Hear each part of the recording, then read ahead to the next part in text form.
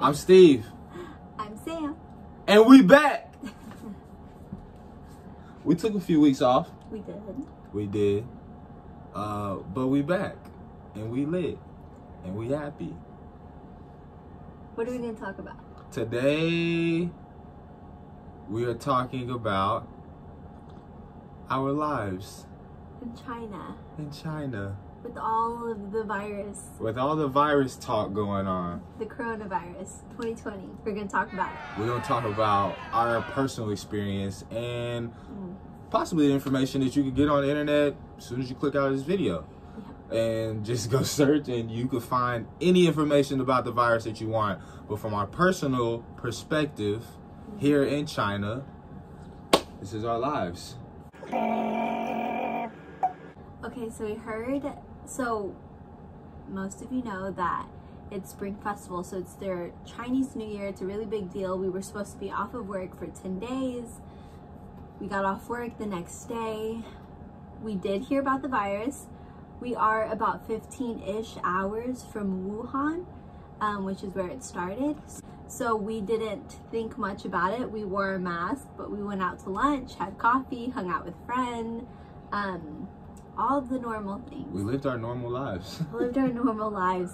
But then the next day we wake up and we are a part of group chats on WeChat with a lot of foreigners around our city and in our province, and we're getting link after link after link talking about the coronavirus, I'm sorry, and how many people are infected and where it started from and how many people are getting sick and how it's transmitted and should expats leave China, and just any information that you think we could have gotten about the virus to tell us how scared we should be and how much precaution we should take and what not to do and what to do, and just the list goes on and on of all of the information, of just the worst things possible that you can think of.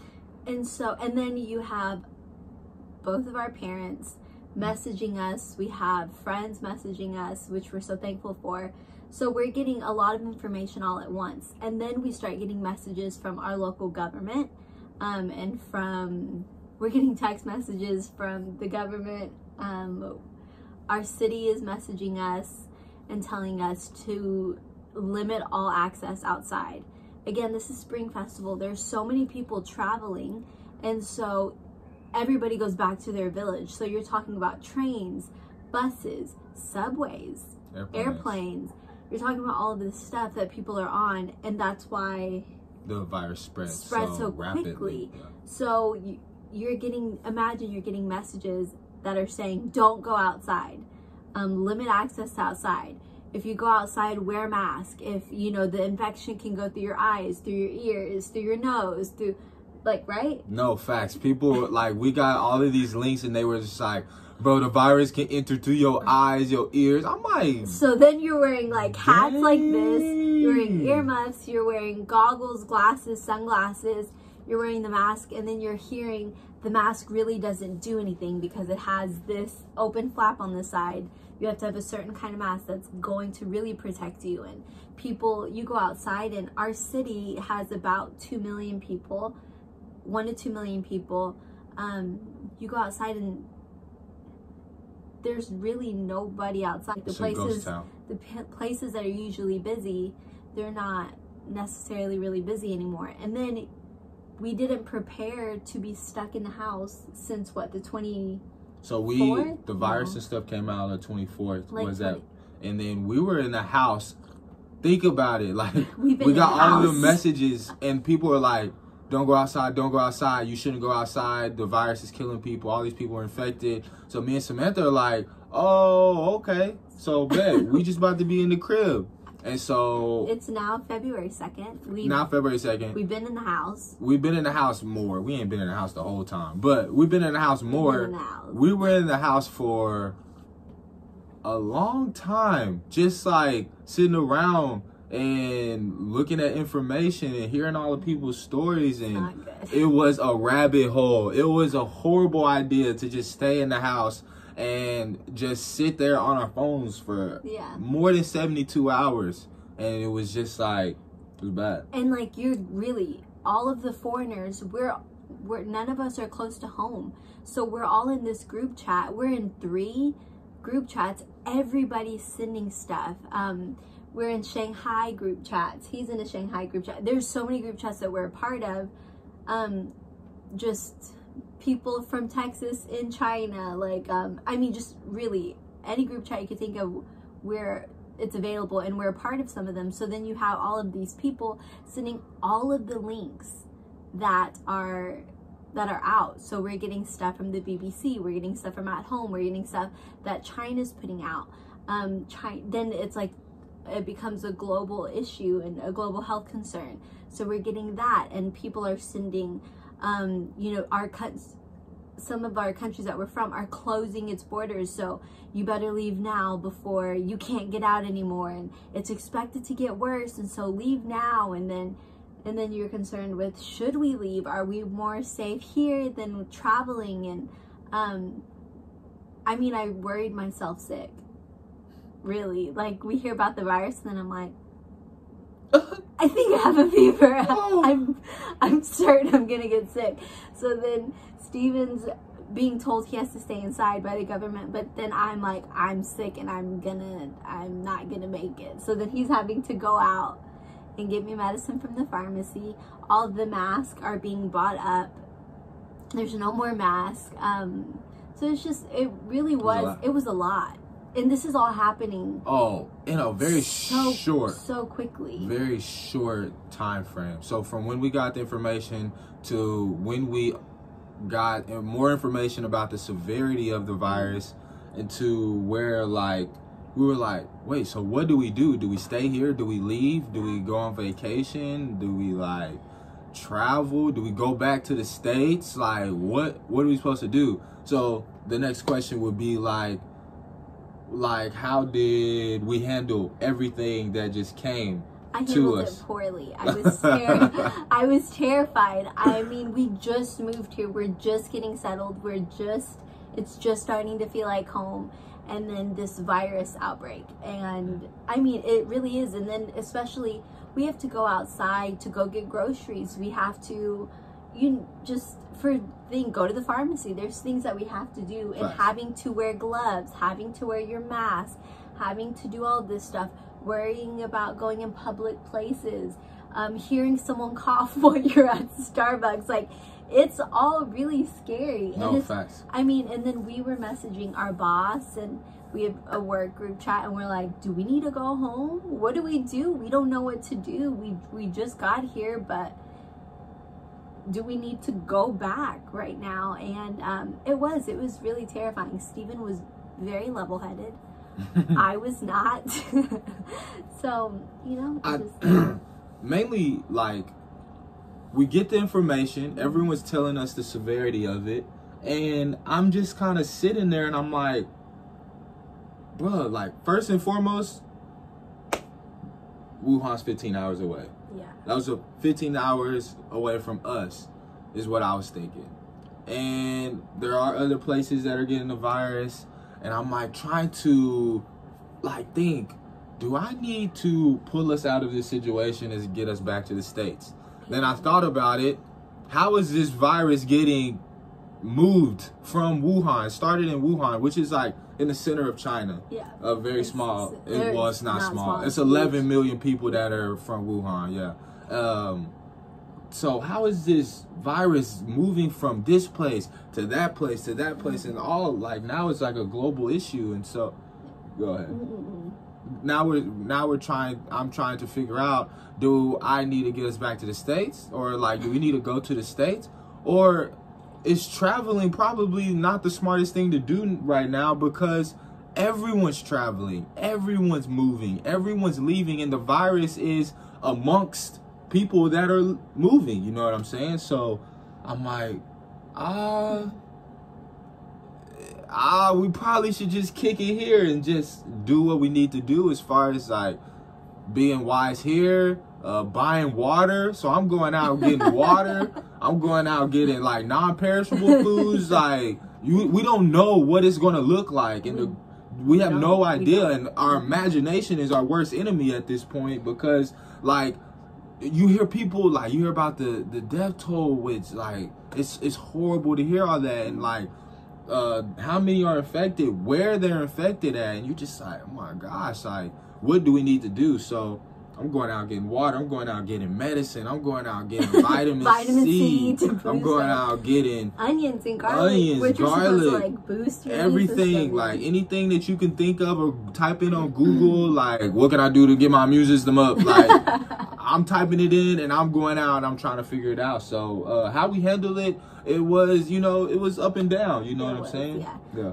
One thing also though is that right now we are in, what's your Providence name? Jingsu. Our city is Zhangjiagang. Our Providence does have people infected, correct? Our Providence does. Our city does not as of right now. You know, we don't know. There's like a 2-week incubation period, but nobody has it here in our city. It hasn't been reported. So our city is taking a lot of precautions to keep us safe, which is really nice. We went to the building where we work at, and there's a Starbucks and where we work, and so it was open. We've been locked in the house for over a week, and we're like, we got to get out. And so we went to Starbucks, and there's 2 entrances to Starbucks. They closed off one. Everybody had to go through one entrance. There was someone at the door taking our temperature and then giving us hand sanitizer. We've also heard of Starbucks giving masks to people who didn't have masks. In the building where we work at, they're taking temperature and recording it when you come in. At the grocery stores where we grocery shop, they're taking temperature and recording it. So if you have a fever, if you think you could have the virus, you have to go to the hospital, because there are centers where people are being isolated for the safety of everyone else. And then every city has gates around the perimeter of the city, and remember, people are coming back home. They're just coming back home because work hasn't really started for anybody yet, because they're trying to hold off work so the virus can be as contained as it can. And there's police at the gates of the city taking temperature. If one person in the car has a fever, then the whole family has to go into, what's it called? Quarantine. And they can be taken to the hospital or wherever it's at. So there are different measures being taken right now. We don't know when we're starting work. There's a lot of precaution. Yeah. So, yeah, the next question would be, so how we handled it? It's kind of up and down. We both handle stressful situations differently. So, like, based off our like personalities, that's how we handled them. Logical, very emotional, no good. And the next question would be, what does life look like now, that like in the heat of everything? Because we're very much so in like the heat of this virus, believe it or not, because just a lot of the links and the articles are saying that the only way that the virus can diminish and go away is from heat. And we're in the middle of we're at the beginning of February, and seasons have to change in order for more heat to come. So that's the only. People are just getting back, and a lot of people are just getting back, which means that they say that you don't know if you have the virus if you're for 2 weeks or 7 days or whatever. So like life today looks, grocery stores, they're not as packed. Nothing is really nothing, and people are staying home. People are in the house. Yeah. People are like not coming out as much. Like there's people out, but there's like there was a grocery store video that we made, and it felt like Black Friday, but now it's just a normal day. Like it's like almost no one's out. And when you if you look in people's grocery carts at the grocery store, there's like they're packed full. Yeah. Like they're planning on not coming back out. So with us seeing that, we need to pack our grocery carts full too. And so we grab water, we grab vegetables, and like anything that we need. And so we just like prepare for anything, really. And also, like, again, our city's taking precaution. Schools have been pushed back to start the 10th, I think, or the 12th. What, public schools? Yeah. Do you know? No, February 15th. Or 16th. Yes, you're right. So public schools have been pushed back till February 15th. We're a training school, so we don't really know, as of right now, we don't know when we will start work. We have no idea. We have a meeting on the 10th to discuss different things that we could do to help keep the kids safe, because it's affecting younger and older. And so it's really strange. We are still happy we're here. No, for sure. And yeah, and we do want to clear that up. Like, we cool. Like, we are good. We're thankful. We good. Like, we're chilling. We're good. We got food. We got water, shelter, clothes. And we're healthy. We're healthy. Like, although we can't go to the gym right now because the gym's like closed. Yeah, we went one time, and I think I still wore my mask, because you don't know, and you still have to. For sure. You still have and so like I worked out, and I had some leather gloves. I had my leather gloves on, and I was working out in them. So, but the gym's closed, so like we bought a yoga mat, and we do like little home workouts and stuff like that, just to, you know, stay ahead of the curve. But we're good. And I was thinking about this analogy the other day of like, how can I describe our whole transition from getting here to like now we're here? And it, for example, it'll be like you going to like a party, and you listening to all your friends, and all your friends was like, hey, this party gonna be lit, bro. This party gonna be dope. And you like, bet, like, let me, you know, I gotta do some chores, I gotta do some stuff, clean up the house a little bit before I get there, and then I'm gonna pull up to the party. And so you hearing about all this stuff at the party, it's fun, you like, oh, bet. So you do your chores, you get all your stuff done, and you finally get to the party.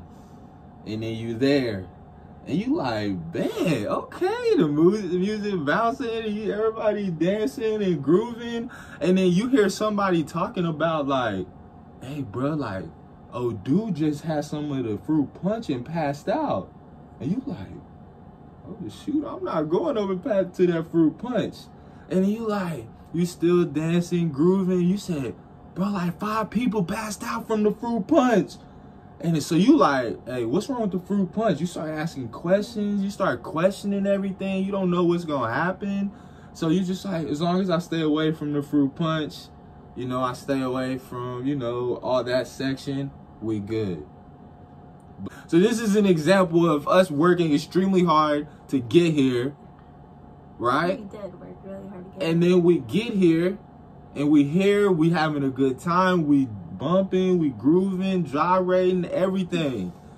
And then stuff starts happening, and you're still trying to figure out what's happening, you know what I mean? And it's just a lot to grasp all at once. And so we're good. Like we got each other. We've been having a lot of fun together by playing board games, watching movies, like whatever. Like we've been chilling, but we don't really, like, we're having a good time. We're taking our precautions. We're staying clean, washing our hands, limiting outside, making sure that, you know, we just doing everything with wisdom and discernment. Yes, but we end the video, the virus is still going on. There's a lot of people still affected, families infected, the doctors in Wuhan, nurses, health people getting infected from this virus. And so if you believe in prayer, pray that the people get healed, pray that they find a cure. I mean, anything. We believe in the power of prayer, and we need it, they need it. And so just,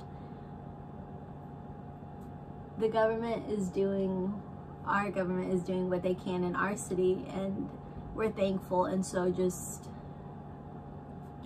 wanted to get better. Yeah. And like, we couldn't imagine what like is going on through like government officials, but what we can do from our position, and even from like your position, is doing the small things of like prayer, or like not posting false information about it. That could be a big one. Or insensitive to the people that are actually, you know what I'm saying, going through the difficult time. Because believe it or not, because like wherever you're watching the video at, maybe you're not directly affected by a virus. There are so many families, so many doctors' families that are affected by this virus. Even if they're not sick, they're absent from their families. They're absent from being with their kids, from their spouses, whatever the case may be. Doctors are volunteering in Wuhan. They're volunteering. They're not even getting paid. They're volunteering in Wuhan to help prevent further spread of the virus. So this is a huge deal, and a lot of people are affected by it. So what we're saying is that be sensitive. You know what I'm saying? Be mindful of like the comments, the posts, whatever you're saying. The memes. Like, although memes are funny, hilarious, bro. Have their place. And I'm not the one to say, stop with the memes, I ain't playing. No, like, just be mindful, bro. Like, because people are really affected. People are really dying. People are really dying, and families are really losing loved ones. Like no doubt at all. So, and who's affected are the kids and the older people, for sure. So this is something to be taken seriously. And so if you're going to share something, please make sure that what you're spreading is true. Please make sure that it's coming from a reliable source. Love. I mean, there's foreigners that are going back home from Wuhan and then are being quarantined, and people are like, oh, they brought them back. They shouldn't have brought them back. They're bringing the virus. Yeah. There's measures being taken. For sure. And these people, they need to be home. And how grateful that they're allowed to go home. So, because I know if I'm coming home, it better be a group of people and a banner. I know that. Shoot. So got me messed up. So just be mindful. We're okay. We're good. God is good. God is great. We have food, water. We're healthy. We're taking vitamins, washing our hands. We're washing our hands. We are okay. We got the music jumping over here. We got movies. We got movies. Y'all can come through. No. Y'all can't come through. Forget that. It's good though. We're good. But there's people that really affected, and be mindful. And we hope this virus gets taken care of very quickly. In Jesus' name. In Jesus' name. Regardless if you agree with the government or not. Facts. There's people affected. And so. Yeah. Be mindful. Be mindful. We love y'all. Thanks for tuning in. I'm Steve. I'm Sam. And we live different. Peace.